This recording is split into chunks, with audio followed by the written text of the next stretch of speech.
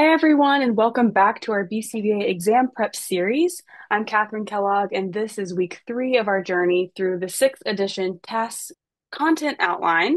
In our first 2 weeks, we've covered the philosophical foundations of behaviorism. We've talked about the 7 dimensions of ABA, also some of the founding participants in our field.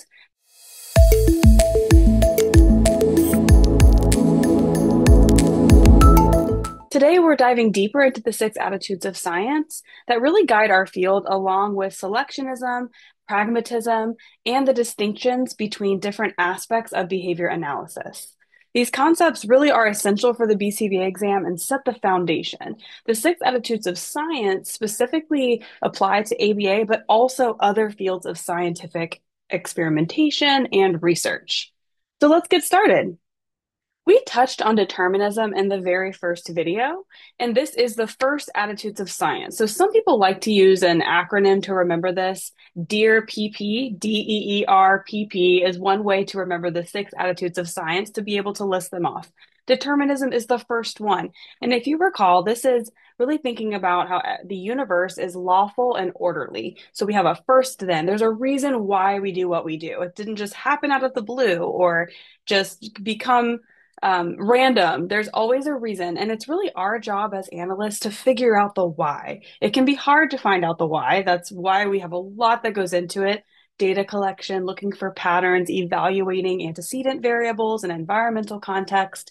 So we do all of that to determine and predict what's going to happen in the future. Empiricism is next.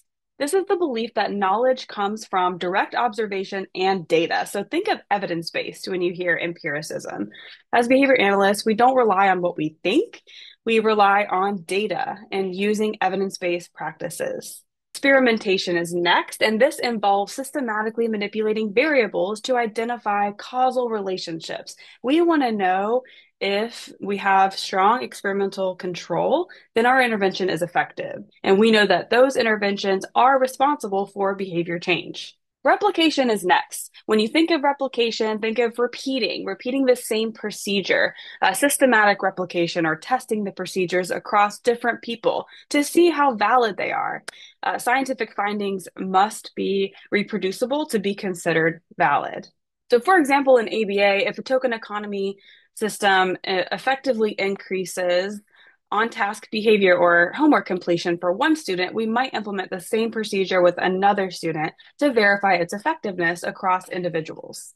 Parsimony is next. When you hear this, think of simple, the simplest explanation. This one is probably the one that I find myself thinking about the most often in intervention and treatment planning, because this principle really rules out the simplest explanations over more complex ones. So let's just ask ourselves, why is this person behaving the way that they are? Why is this child having a tantrum? Is it really because they're trying to escape the task? Or we need to ask ourselves a more simpler explanation. Are they hungry? Are their basic needs met? Did they have any drastic changes in the environment at home? Did they not sleep well? There's a lot of other things that could be going on that could be simpler to meet the need and simpler explanations before we dive into a more complex treatment. Philosophical doubt is next. This means that scientific knowledge is tentative and open to revision based on new evidence. Very, very important. We have to constantly remain skeptical, think of healthy skepticism, continue to evaluate the effectiveness of our own interventions.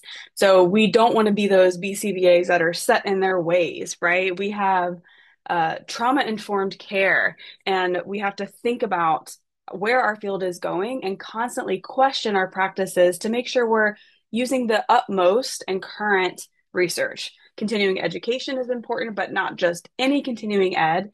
Select specific topics and listen to marginalized groups and grow your practice, assuming that the field is constantly changing. So the next part, we're going to talk about selectionism, pragmatism, and compare those two a bit. Selectionism is the view that behavior is selected by its consequences. Similar to natural selection and evolution, behaviors that produce reinforcing consequences are more likely to occur again. So, for example, when a child initially babbles randomly and certain sounds are reinforced by caregiver attention, those sounds occur more frequently over time. The environment has selected those behaviors through their consequences, just as natural selection operates in evolution. Pragmatism is next, and this philosophical position that truth is determined by practical utility. We focus on what works rather than what's theoretically correct or what do we think works. Let's really focus on what is pragmatic and practical. So think of practical here. For example, rather than debating theoretical perspectives, a behavior analyst selects interventions based on their demonstrative effectiveness for the specific client and context. If data show that an intervention produces meaningful behavior change, then with all ethics considered, that is what matters most. We have to always consider cost benefit analysis and ethics. It doesn't mean that we rule out client dignity and well-being first. So that always comes first. But when we're selecting interventions specifically, we want to think about what produces meaningful behavior change with our best interest in the client is first. The last bit that we're going to cover is behaviorism, which is the philosophy of the science of behavior. Experimental analysis of behavior is the basic research on the principles of behavior. So experiment is the research part. ABA is the applied, so the application of these principles that have already been tested. And professional practice is the service delivery guided by behavior analysis. So behavior analysts are at that tier of the professional practice piece.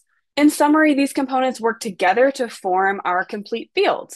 For instance, the basic research on reinforcement schedules, EAB, informs how we design token economies in clinical settings, which is ABA, which is delivered according to ethical guidelines or professional practice, all grounded in a philosophy that behavior is determined by environmental variables, behaviorism. So I hope that sums up those. I'm going to also post a video with practice questions on these that you can check out. Be sure to subscribe below so that you can get notified for these weekly video updates and follow the course throughout. And if you have any other questions or want to add information that helps you remember these concepts or follow-up questions, please comment below, and I'd be happy to touch on those later. Happy studying!